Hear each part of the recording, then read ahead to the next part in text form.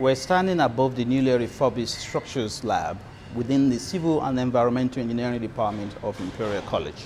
As you can see behind me, the newly refurbished Structure Labs is new, and the college has invested over £2 million to be able to kit us with new machines, new testing machine that will allow us to do things that we cannot do in the past. Structural testing at Imperial College is over 50 years old. But the machines that we're using now are the state-of-the-art machine that will allow us or allow the researchers to carry out their research and their testing with better precisions and control. The new testing machines are now more efficient and have reduced our setting up time. For example, there's a machine behind us now that allows us to reduce our setting up time from days to hours. Majority of our research within the Structures Lab have direct application to industry.